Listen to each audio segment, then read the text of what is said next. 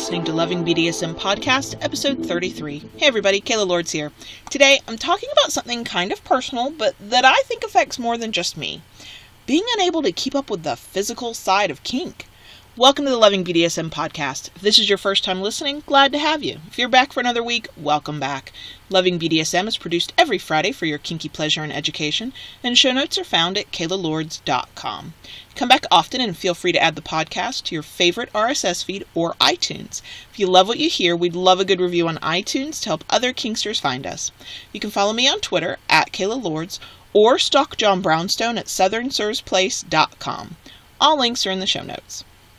By the way, my new book, Kinky Love Notes, is now out and available at major online retailers, so Amazon, Barnes & Noble, iBooks, Smashwords, All Romance, all that. It's kinky and erotic poetry, specifically with DS in mind, okay? You can read it to get yourself turned on, or read it or copy a passage out of the book and send it to your partner to get them turned on. The links to purchase are in the show notes, and if you do get a copy, please leave a review wherever you bought it. Good or bad, reviews help, okay? A review is like a hug for an author. I firmly believe that, and I love hugs, especially when they're virtual, and I don't have to actually look at anybody. Anyway, moving on, let's get into today's show. So I'm going to touch on a sensitive topic today about weight and bodies and fitness and health, and I kind of feel the need to put a few disclaimers out there, okay? So here we go. Here they are. These are my disclaimers.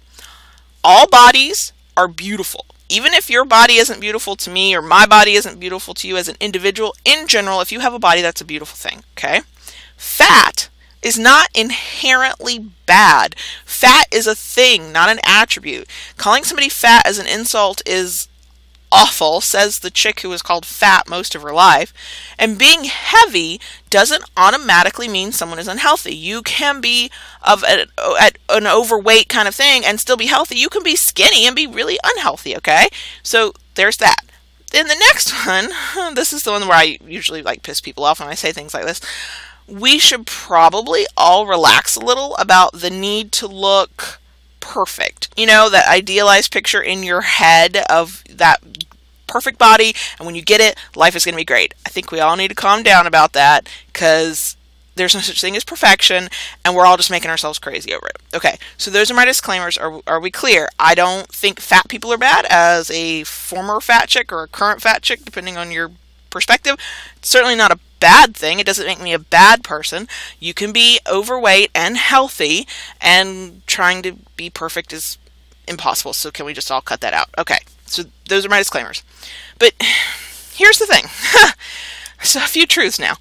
Some of what we do as kinky people is very physical, okay?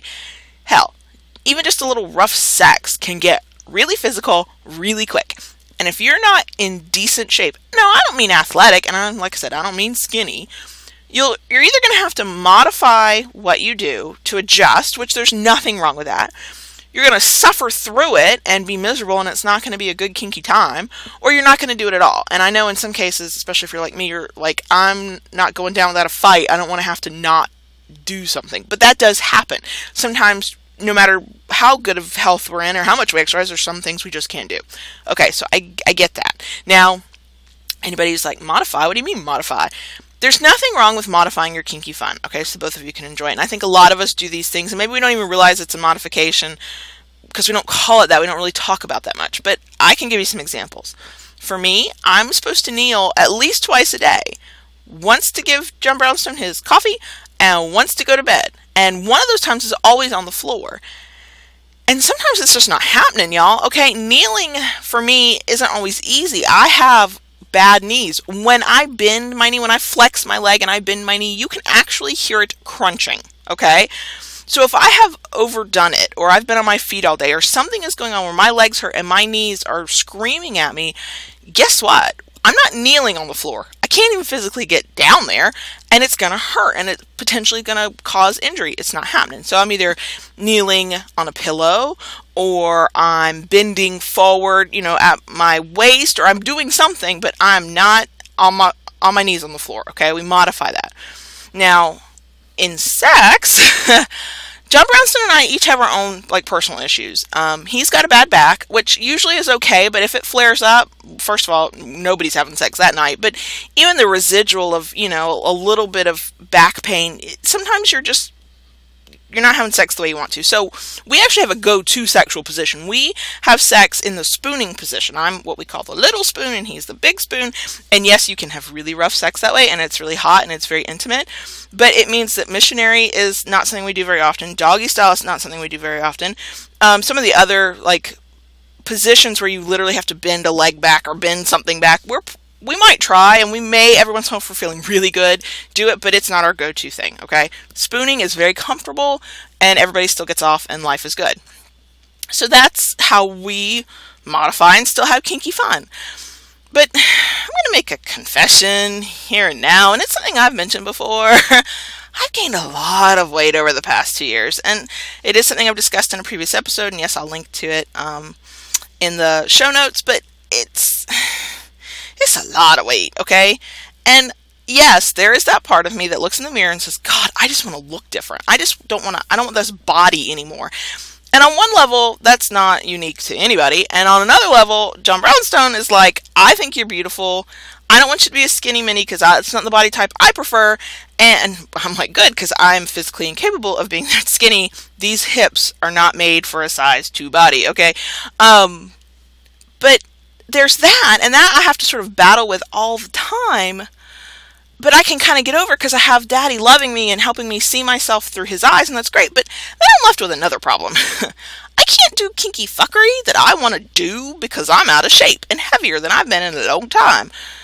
And I can't do it as long, and I can't do the things I want to do, and that's a problem, and it makes this particular baby girl kind of pissy, okay? So what do I mean by that? Oh, you can't do what? Okay, well, let's start with rope bondage. It's not something we do very often, but when we do, we're in the mood for it. Let's go, let's do this, and it's a problem, okay? First of all, there are some positions I can't even get into, okay? Like you've seen in some of those shibari pictures, somebody puts their arms behind their back, and then the rope is wound and tied, and it's beautiful and intricate. No, my arms do not go behind my back. Now, that's not really weight related, it's flexibility, but it's still being physically fit and training to be flexible. I'm not flexible enough. And even if I can get into a position, whether it's with my arms or my legs or whatever, I can't hold it for very long. I mean, it's just exhausting, and my body hurts, and I have to go, please, no, we can't do this anymore. So that's one side. That means we're not even doing things he would like to try or that would be really beautiful and really intimate. When we do get some rope bondage in, we don't spend 2 or 3 hours, y'all. It's like 30 to 45 minutes max, and that's from beginning to end with everything in the middle, okay? Standing on my feet for 20 minutes is hell. First of all, you have to be still when you're being bound with rope because they have to do their knots and have to get in the right position. But when your feet hurt and they ache, you kind of can't help it. You got to shift, you got to move, you got to relieve the pain. And that's fine if we were doing it for a couple of hours. I'm 20 minutes in and I'm like, oh my God, my feet hurt so bad. Oh my God, my back hurts. Oh my God, this is a strain. That's not cool, y'all. Not to me. It's not a judgment thing. It's a thing that like ticks me off because to me it shouldn't be that way when there are ways to correct it, when I should not have let myself get to that point, which is how I see it. So that's just one issue. The next one, and y'all are going to laugh at me, but that's okay. I'm okay with that. Okay, sex, there's some problems here. The spooning, told you about, that's our go-to. I actually like that position. It doesn't matter how tired I am. It's still good when we have sex that way. But I also love to ride John Brownstone. I may or may not have referred to him as the Italian Stallion a few times. And I know what that really means, but still, it was, he's Italian, and I wanted to ride him like a cowgirl. And I can't, okay? But it's good. I love it. If you've never done it, if you never tried it, you thought, oh, I can't do that. Well, if you can't physically, I understand. Give me a second, I'll get there. But if you just haven't because you thought that was weird, oh no, you have to try it. Anybody with a clitoris needs to try this position because you get friction in a way that, oh my God. And if you have permission to just sort of come at will, oh my God. Oh my God, best orgasms ever, okay? So I love that position. I don't want to do it all the time, but when I want to do it, I want to do it.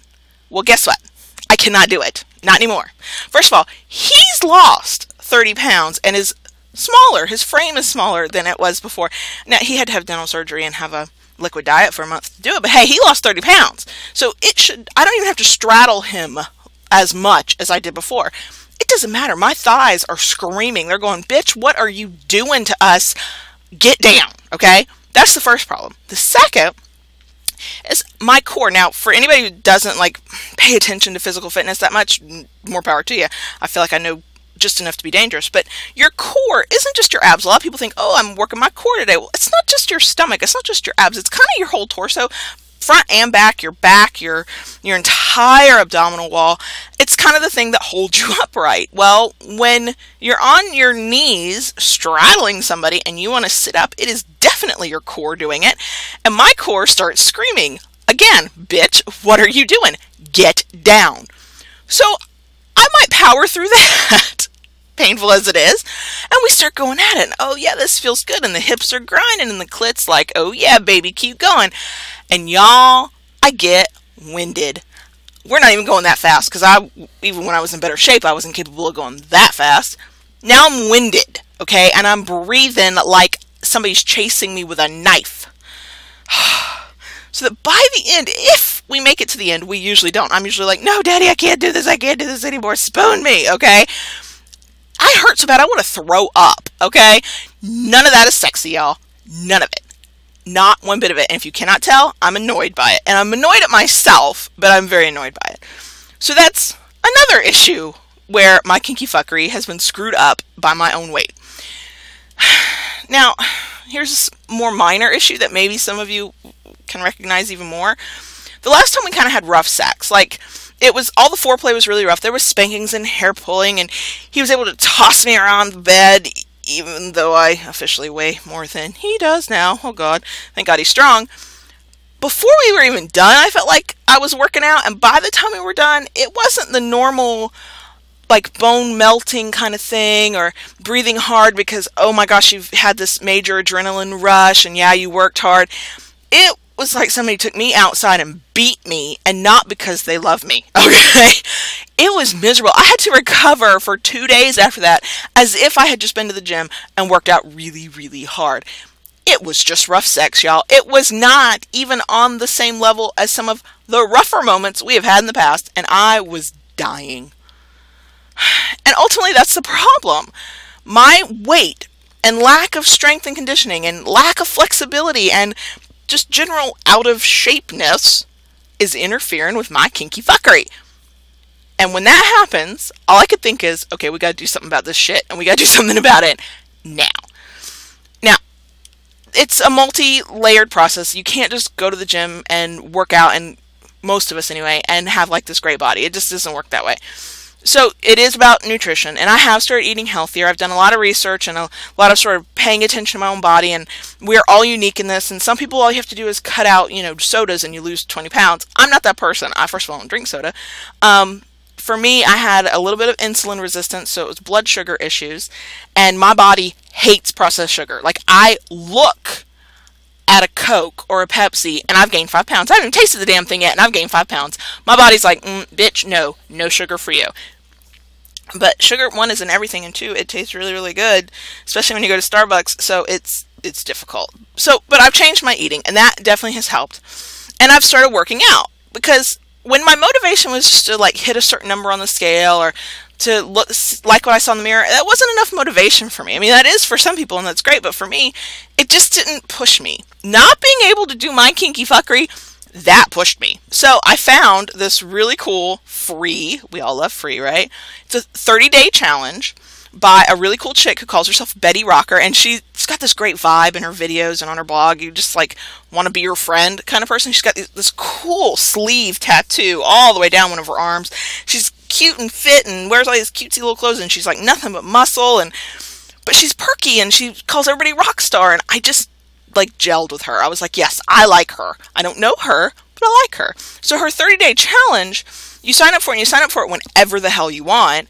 And the next day, every day for 30 days, you get an email with a link to a 15-minute workout. That's it, 15 minutes. Let me tell you, in that 15 minutes, she kicks your ass. I have been doing it 2 weeks now. Today, the day I'm recording this episode, day 14.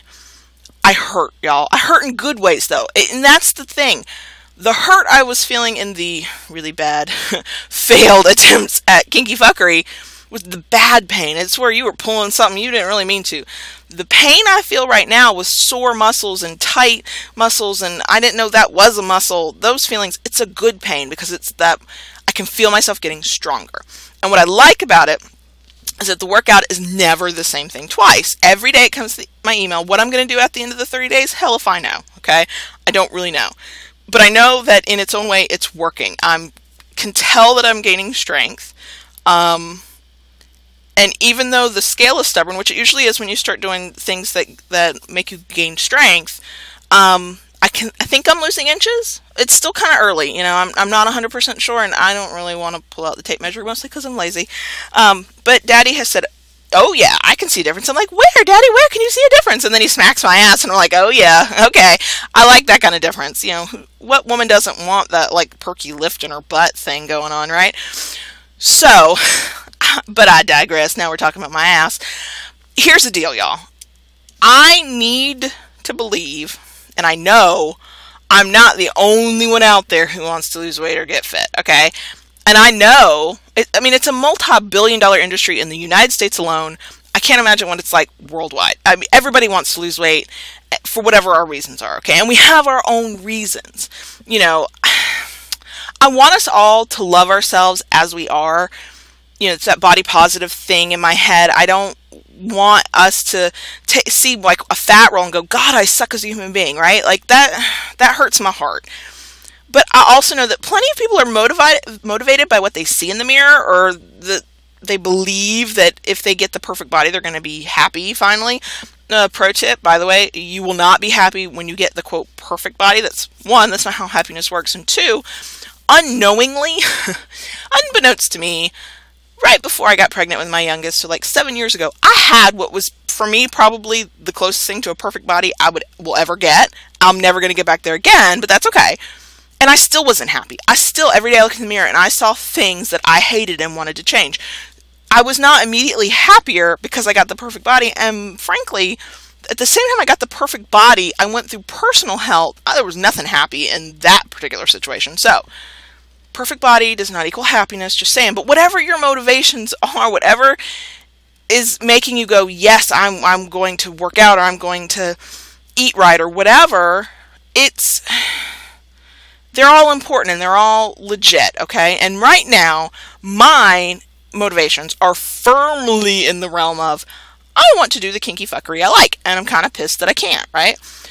Which makes it a little hard to start talking to random people about fitness and health. And in my head, the conversation would go a little like this, okay? So, hey, what's your goal? Why are you letting Betty Rocker kick your ass for 15 minutes a day? What are you, a masochist? And I would say, actually, yes, I am. I want to get kinky with my daddy who beats my ass and throws me around. Could you imagine having that conversation? Right? They would back away, or they'd block me online, or they'd call the cops. It would not be productive. Now, y'all, I am joking. I do know how to function in the vanilla world. We all do. We know how to not talk about our kink. But I don't know about you. I always feel more myself when I can be with the kinky among us, or just the kink friendly. I mean, you don't have to be kinky as long as you're accepting of kink. That's cool with me, right? Because then I feel like there's this whole part of me I don't have to hide.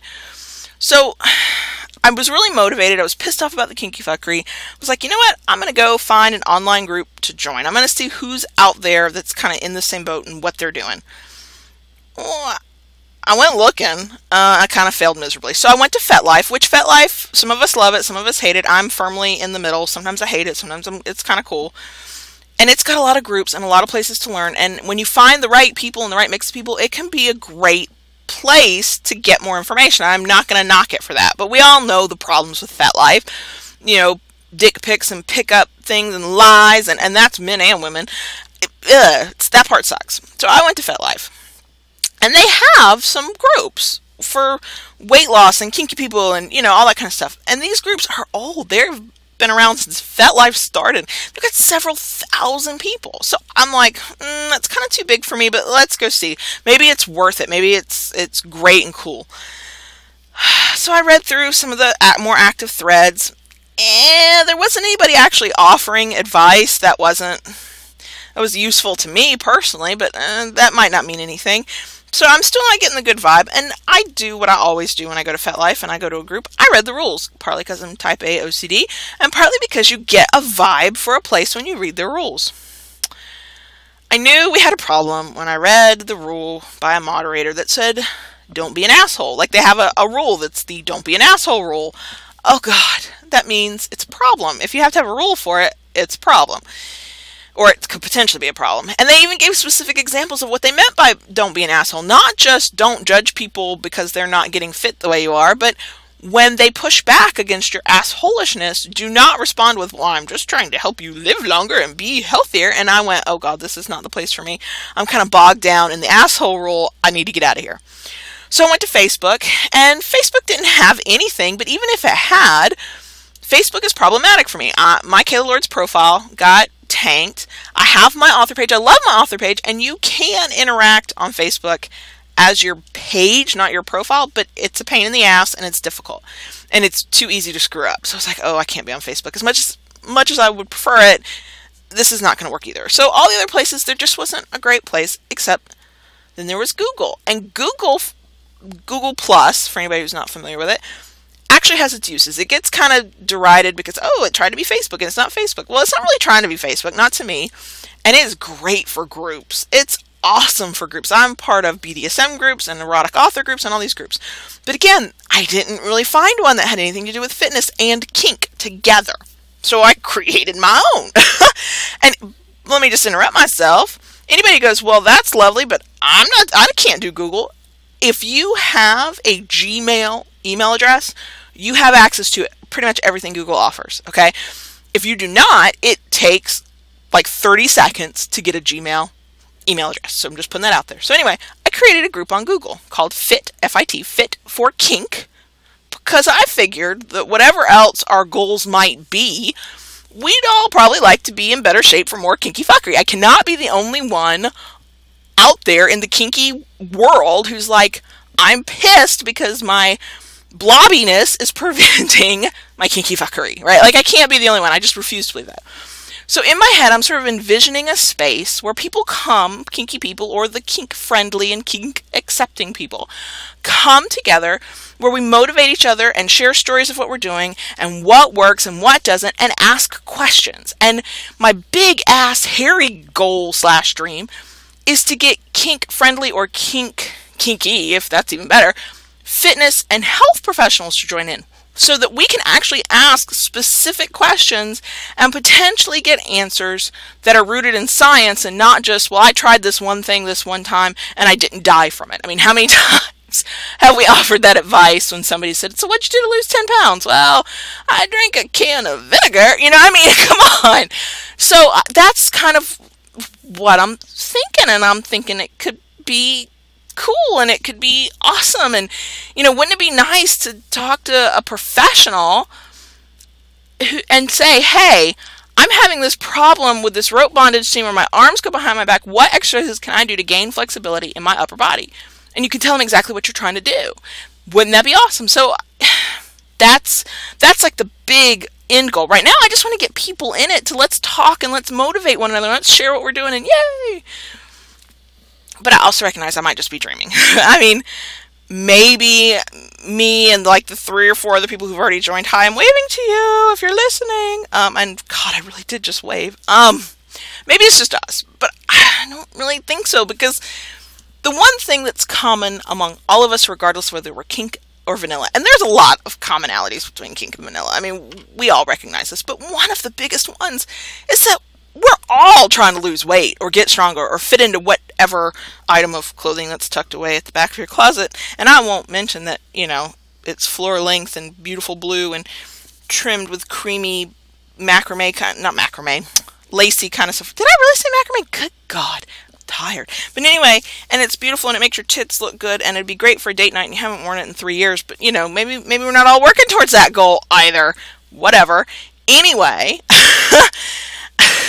we all, I don't care what flavor your sex is or what flavor your lifestyle is, we all seem to have ultimately this desire to look better or weigh less or be stronger, be more flexible. And so I just thought that maybe if we all come together for support and motivation and to share those ideas or to ask those questions, then we could all have more of the kind of kinky fuckery we can't maybe do now because we're not flexible or strong or in good shape yet. I'm ever optimistic. So if you're interested, it's a Google group. You go to Google Plus, you click on communities, you do a search. It's called Fit for Kink. Don't worry, I will have a link in the show notes page too. You do have to be approved to enter the group. I'm trying to keep it like a safe space for everybody. No, it's not a pickup place for your next dom or sub, okay? If you meet somebody in the group and you hit it off, great. Take the flirtatious, meaty, hey, will you be my bitch kind of thing to a different place. That's not what this is for. And pictures are allowed. I mean, you can show your face if you want. I would hope everybody in a kinky group would respect kinky privacy. But you can show muscles that are getting strong. You can show, hey, look what I can bend my leg behind my neck now. Whatever. That's cool. But no dick, pussy, or boob pics, okay? This is not the space for that. Unless you are willing to admit in a closed group on the internet that your dick is smaller than it used to be. Well, then, because you lost weight, you go ahead, you post that pic. Because that's what I'm going to assume. Anyway, I don't mean to, bash dick pics. Dick pics can actually be really good, but I just want to put it out there that that's not the space. This is not the space for this, okay? And I will say, in all seriousness, vulva size can actually not be an issue like, ooh, it's a problem, but there are those of us out there who kind of look at our vulva and go, ooh, does it really have to be this big? Can I lose weight here? Anyway, I'm still not going to show you a picture of that. Just putting, okay, there's just some things. That's what Tumblr's for, y'all. Anyway, so we all have to find the thing that motivates us, right? To get in shape or to lose weight or to eat healthier. And some of us don't want to get motivated, or we're not motivated. We don't think we need to, and maybe we don't. Maybe you're in perfect shape and you're already doing your thing and it's just part of your lifestyle, and that's awesome. I'm in total awe of you. But some of us do want to lose weight, or we do want to get stronger, we do want to be more flexible, or we want all those things. And we are all motivated by different things. And for me, the moment I changed my mindset from a lose X amount of pounds to I want to be stronger and fitter for kink, it was almost easy to get started. And so I want to create a space that helps people do that too. Whatever your motivations are, or if you know you need to and you're just not quite motivated yet, maybe being around other people who understand what you're going through will help you find your motivation. But I just want to create a space where we can all get in better shape for our kinky fuckery. And so if you want that too, come join us on Google. We will be there. Give me at least a few hours to get you approved if you do kind of sign up, because I kind of check out your profile and I try and figure out, do I know you? Are you scary? Woo! And sometimes, I have a life and I'm not right there doing stuff on my phone. So, but if you're interested, come join us. More kinky fuckery for everybody. Yay! That's the goal. Okay, y'all, I'm done ranting about kinky fuckery. I hope somebody's keeping count of how many times I actually said that in this particular episode. I don't know if John Brownson will be joining me next week. It's a possibility. We have kind of a couple of big topics we want to talk about. But if not, it'll be me again. So just remember, y'all, keep it kinky, and we'll see you next week.